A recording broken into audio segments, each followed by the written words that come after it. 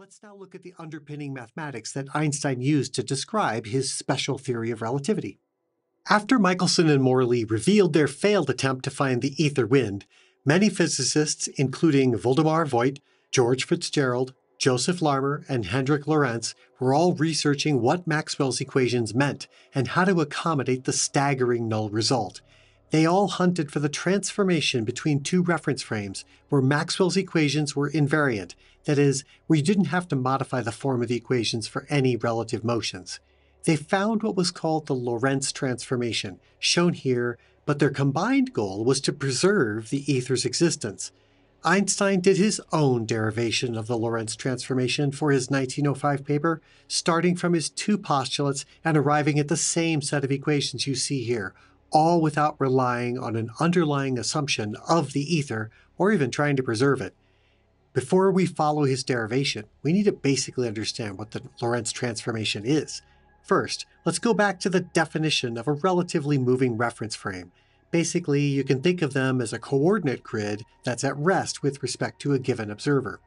Each observer can think of their reference frame as a massive cubic grid of meter sticks, and at each intersection in the grid, a clock is fixed to the node. All the clocks in one observer's frame are set up to be in sync, and now, moving relative to that frame, another observer's frame has the exact same arrangement, but centered around him. These two frames are moving uniformly, that is with a constant speed and no changes in direction or acceleration, with respect to each other. We'll have to pretend that the two frames are made of some ghostly material that allows each other's frames to pass through with them. That's what the diagram on the top left actually means. So, one frame, we'll call it the primed frame, is moving along the unprimed frame's x-axis at a constant speed v. Relatively, the unprimed frame sees the prime frame moving to the right, and the prime sees unprime moving to the left. Our job is now to ask, given this setup and that we live in unprime, how do our measurements in unprime transform over to prime's measurements? First, we look at the two equations in the green box at the top. Let's say our two events are the turning on of a light bulb and the detector receiving the light. In our home, unprimed frame, the distance the light travels is delta L squared. And that distance is, of course, just like the Pythagorean theorem, except for each coordinate, we have two locations in each dimension, one for the starting place of the light and the other for the detector. Naturally, that distance is equal to the square of the speed of light times the difference in time between emission and reception. This will also be true in prime land. Now, Einstein's postulate is that all observers see the same speed of light. So, c is the same for both equations. We don't put any requirements on any other measurements to be the same, however. Indeed, they can't all be the same. The frames are moving with respect to each other. Both of them lead to that intermediate equation with the delta x squared, delta y squared, delta z squared minus c squared, delta t squared equals 0. They're all of the same form. We'll call that thing here equal to 0. That's in between the green and blue box. The space-time interval. We usually denote that interval as delta s squared, as you see below. In our little example with the light bulbs, we see that the events connected by the speed of light are called null space-time intervals because they equal 0. Now, if we do a pair of events that are not connected by the speed of light, like the popping of a cork in unprime and the cork subsequent hitting the wall, what does the frame grid of meter sticks and clocks read in the relatively moving prime frame for these two events? Well, in the blue box, we have two different space-time intervals, each measured in their own frame.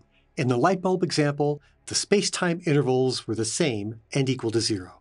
Since this isn't a murder mystery, I'll say up front that the Lorentz transformation requires that these intervals are always the same for the same events measured in two different frames.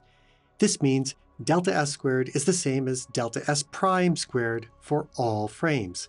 I'll justify and prove this later, but for now, let's take it as a necessary thing that the space-time intervals are invariant. Let's take a look. On the bottom left are Galileo's transformations. These transformations don't on the surface appear to be a good transformation given the commingling of space and time, but they seem to work in everyday life, so they can't be 100% wrong. But if you look at events where you're transforming between two frames at a speed that's an appreciable fraction of the speed of light, then you need the middle set of equations. These are the Lorentz transformations. With this, we now get some odd things. For the x-coordinate, which is the direction of motion, x prime does not just depend upon the speed of the relative motion and the event's subsequent position in unprime, but it also now depends on the time measurement in unprime. That's wacky. Even wackier, the time is no longer universally the same. T prime does not equal T unprime. Transforming unprime time to prime time depends not just on their relative motion, but also on the unprime x position. Again, transforming to a time coordinate in prime, in the prime coordinate system, depends both on the unprime time and the position in unprime. Time and space are interlinked. It means they're really one and the same thing-ish. They're both parts of some broader thing called space-time. And that gamma, that's what's called the Lorentz factor, and it's a needed coefficient to the transformation equations. It's an interesting thing, because starting with v being the relative speed between the two frames and c being the speed of light, if v is really small with respect to the speed of light, then the Lorentz transformations are very well approximated by the Galilean transformations. But we also see that as v approaches c, gamma approaches infinity faster and faster. This has strange implications, as we'll see later. Just to reiterate, we got the Lorentz transformations because we assumed two things: Einstein's second postulate and the invariance of the spacetime interval. Again, what motivates that second one? The spacetime interval is now the thing that is measured in a given inertial reference frame. All the laws of physics and mechanics are the same, which would include the nature of the measurements of distance and time. So the spacetime interval invariance is like saying clocks work the same in both frames and meter sticks are the same things and do the same thing in both frames. This Lorentz transformation is central to special relativity. And notice it doesn't ask us to show an absolute space or time. It only shows us how to go between two moving frames, whether very fast or very slow. And the nature of these moving frames' coordinates show that each frame measures their own time and their own distance, and each is at rest in their own frame, and each looks exactly as you would expect them to look. It's just like if you were in some room with clocks and meter sticks doing an assignment for a physics class. The same would be true of the moving frame. But when you're chatting with each other about the events you both measure in different frames, you get different results. Okay, now let's see where this transformation comes from.